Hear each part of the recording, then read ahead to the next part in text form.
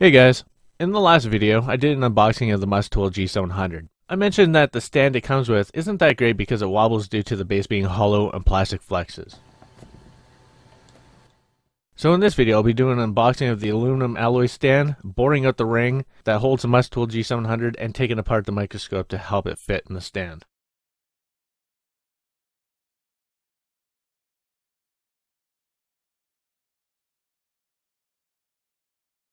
Please note, this is not a paid promotion. This is just something I paid for that'll be helpful in my upcoming videos. That way I can inspect welds and anything that's smaller. It did come from Banggood. This stand comes with an Allen key, 2 screws, base, arm, and bracket.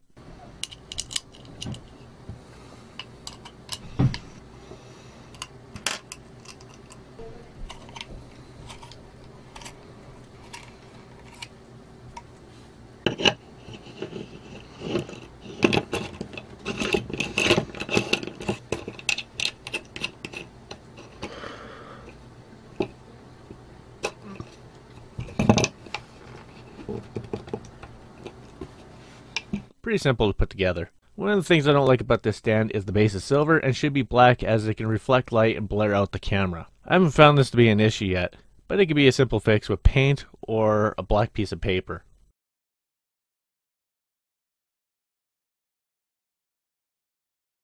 The other thing I don't like about this stand is when you move the arm down, the scope itself will vibrate and is very annoying. It can make the camera bounce.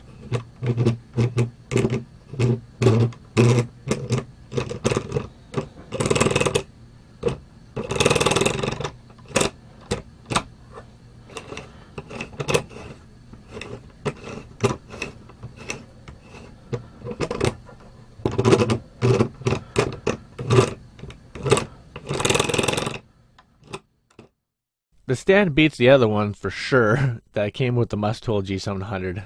This is by far better.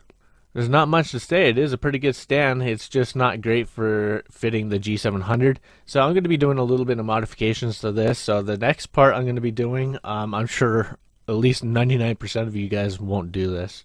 Unless you guys are one of those like techie type of people that will probably follow what I'm about to do. So it's time to bore out the ring on the arm. Since the aluminum alloy stand is going to be really hard to do, you're usually supposed to use like aluminum oxide grinding stone or some diamond grinding stone. I had to use what I had, so I went through a few of the little stones that I had to try to bore it out as best as I can. Unfortunately, it didn't turn out the way I wanted. However, I was able to successfully set the scope all the way in, and I'm going to be showing you some of the video clips here, and enjoy. So I have my Dremel here. It's already fully charged and ready to go. I have a cheap Chinese set of stuff in here for my Dremel. Not really sure what I'm going to use yet, but I do know that it's going to be a disc of some sort. Maybe this one right here. Yeah. Maybe that little fella right there will actually work. Alright. What do I do with that piece? It's kind of cold out here. What the fuck is that? Hopefully this little grinding disc is going to work on aluminum alloy. I don't know. Gonna have to find out here. So I'm just going to go on the inside here. Gotta take some off so that scope fits. We'll go from there. Crap. Missing something. I had to go fetch my glasses.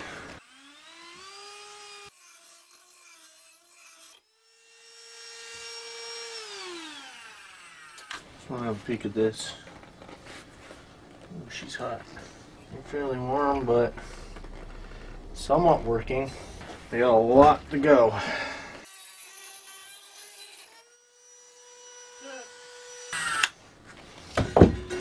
Chinese parts fall apart. Oh, that must got extremely hot. It turned into rubber. Okay, so I'm gonna just continue with this.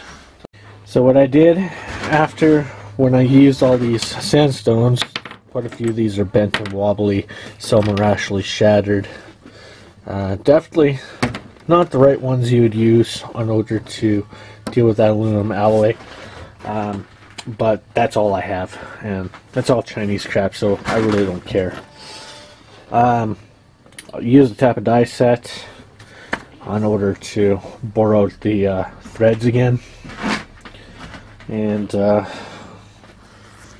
it's from the sandstones and aluminum alloy. You can kind of see some shiny stuff there. So yeah, I was able to get most of it off, but I'm just going to say screw it. I went through 2 batteries of my Dremel and pretty much ran out of sandstones here. So what I'm going to do is I'm just going to take this thing apart, and I'm just going to shave the top end here.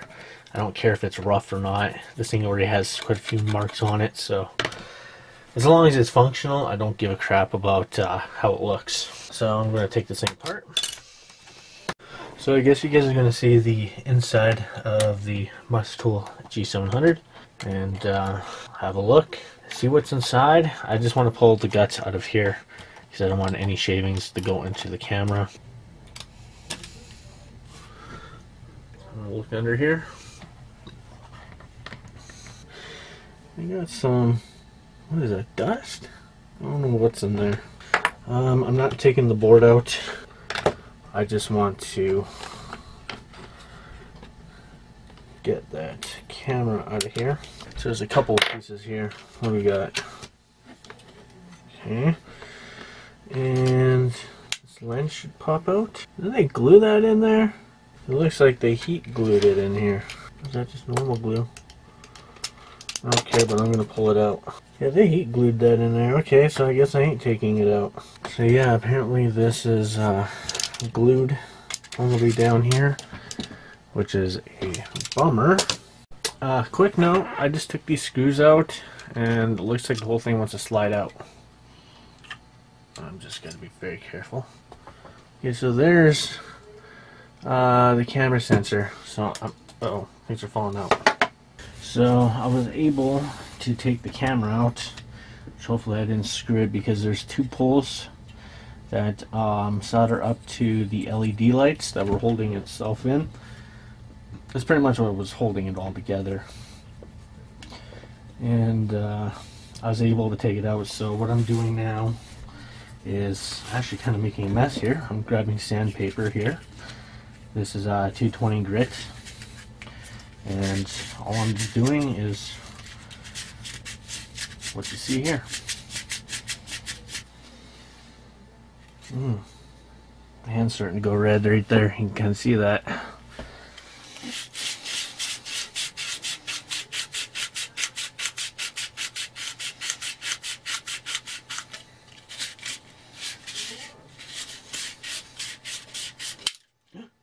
Uh-oh, did I just break it?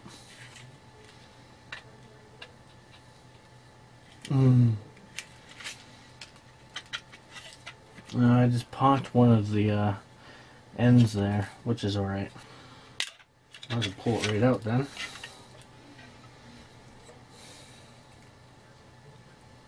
Yeah, they fucking glued that. Okay, since I have this Mustool G700 ripped open, I'm going to show you guys the camera. There's really not much to it. I don't really want to open up too much because the sensor is on the other side of this. Actually, as you can see right here, that's what it looks like. It just follows a track in and out. These little stems here actually power the LEDs while it holds on to this. So I'm going to have to unsolder this one, get rid of this solder here. Got it out.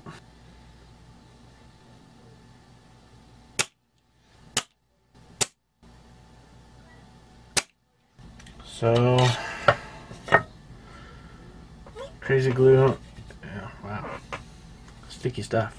There we go. I just want to put a little bit in here on the edges. You know, it actually looks like they had crazy glue on this already. So now all I just have to do is wait. I'll come back to this in a bit. Okay, so what I'm going to be doing is I'm going to take this lens. As you can see, it works right here. What I'm going to do is I'm going to put it back into its place. So there is, it's hard for you to see it, but where's that toothpick here? Alright, the dental pick I'm using on to put these two bars back into the places. Just, you gotta be easy. Alright, there we go. As you can kind of see right there and there. I'm gonna push the chip up a bit. Because I gotta be careful with this, that way it doesn't come out. So we'll just kind of keep it like that. Alright, so the next thing I'm going to do is I'm going to put the battery bank back in and screw everything down. Kind of strange how they have this thing set up.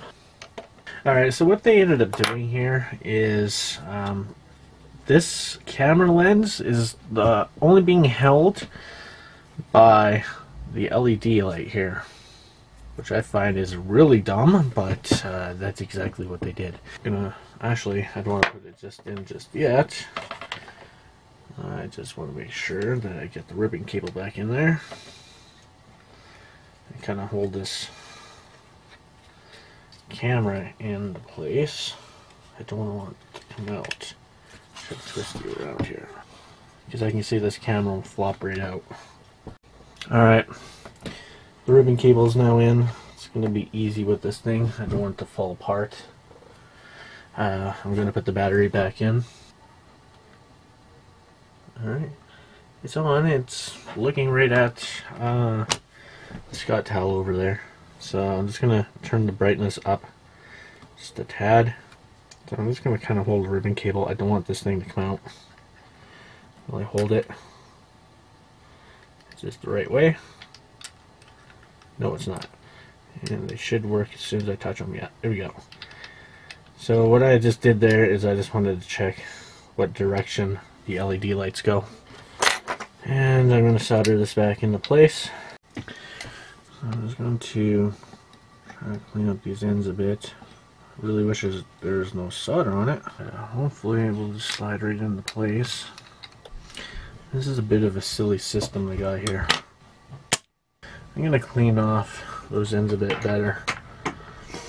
Alright, that was a pain. I pushed it in as far as I can go. I am just going to plug this thing in though. I just want to make sure before I do solder that the polarity is still the right direction. Yeah, it's turned on. Okay. It's pretty crazy that it's just solder that's holding the camera in here. It's actually kind of dumb, but that's what they did. A little more on there. Does that hurt?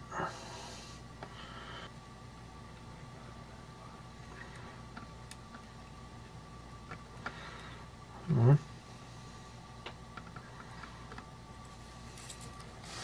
So I kind of already put some tape in there to kind of hold it while I was soldering, so I might just leave it in there. It is actually vapor barrier tape. It's the strongest tape that I know for stickiness. Ooh, I gotta be careful with that battery. As you can see, kind of got something in there already. It's not conductive. If anybody's used vapor barrier tape or tuck tape, they call it, you know how strong this crap really is. If that moves, then it's pretty crazy, but I'm not going to be forcing this thing, so I don't think it really matters too much. There we go. Double check again. Oh yeah. It would help if I put a battery in there now, wouldn't it?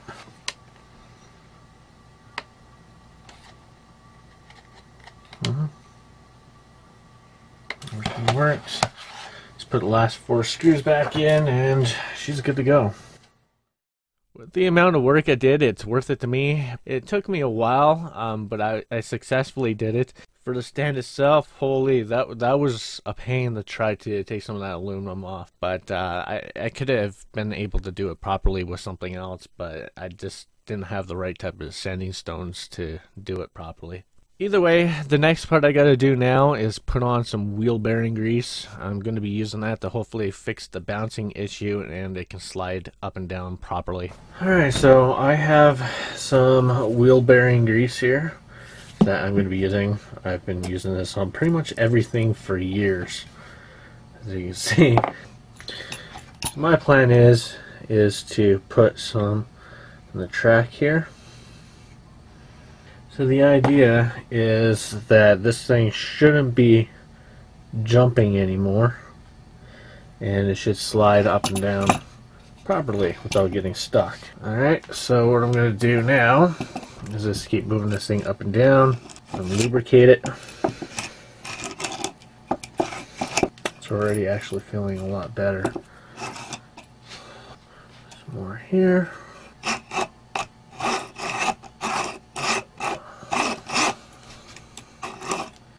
So yeah, the stand is by far better. It's designed for other type of must tools and some other type of microscopes. It wasn't really designed for this one, but it would have been nice if the G700 there would actually fit properly in there. I don't see why in the heck they just didn't have a larger ring on the stand itself, because it has 2 screws. So I don't really get that part, but anyways, it does fit, as you can see. It's something that I'm going to be using now on, and I'm just going to be putting that other stand away. I don't need it anymore. Anyways, hopefully you guys enjoyed this video. Please do rate, subscribe, and I'll see you in the next one.